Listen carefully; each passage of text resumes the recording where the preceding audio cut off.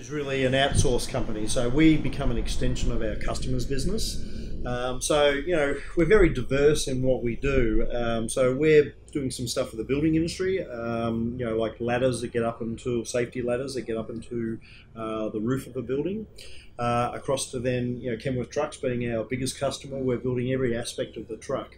So from small valve panels to the seats, doors, sleeper boxes, the whole front of the truck.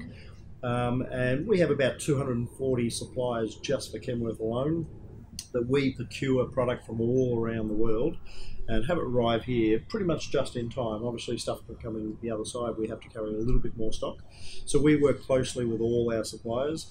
We're a second tier supplier to Bombardier, meaning that we supply to another company, Excel, and we're doing a lot of fiberglass work for them. So a product will come to us, a fiberglass panel, we'll router that out, we'll glue on aluminium panels, we'll inspect it for quality, and we'll deliver that as well. And then over the years we've done a lot of different assembly work, from lighting to some pipes that were being put through the desert overseas, just miles and miles of piping, and we were doing special diodes that were reading the flow current and all that type of stuff.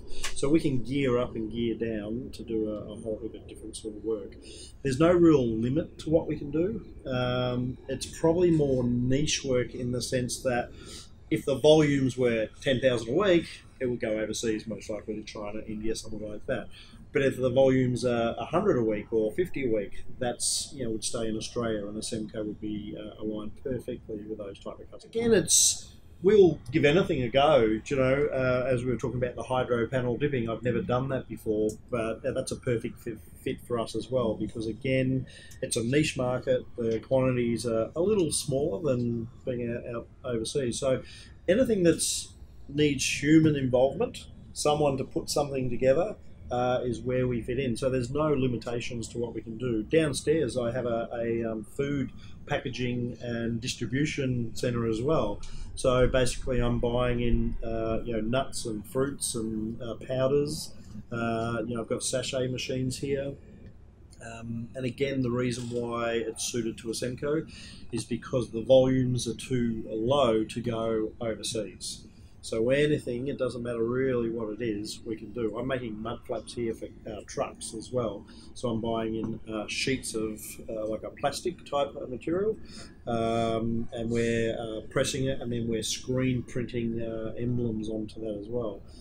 So I don't think there's any real limitation to what we can do. If it's in manufacturing, we can definitely do it. But like I say, food industry we're in, the lighting industry, the trucking industry, the train and tram industry. Hi, my name is Rahul, and I started at Assemco back in 2010 as an assembler. I've been working here since then.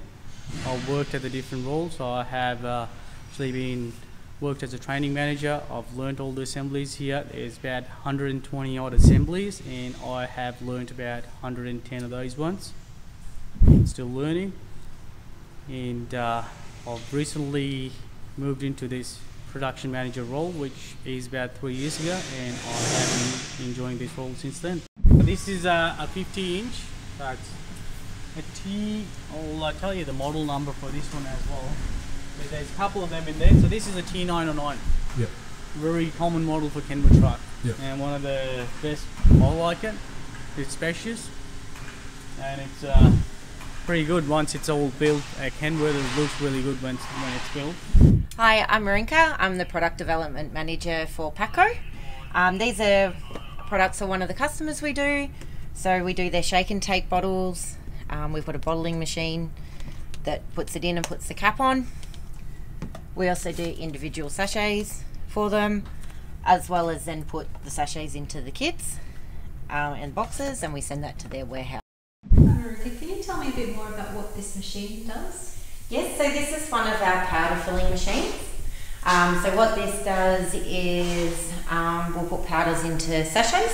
So there's varying different, obviously, sizes of sachets. It depends on the serving quantity as to what size packaging. Some of your more common ones are sort of your 60 by 110 by 120, sorry, and then your stick sachets, which are resealed. And they're sort of around the 25 to 110 by 110 mark. So Sachets are actually formed by bag former, so this machine can do up to 50 grams of product. It's a 3-sided seal, which is what that one is.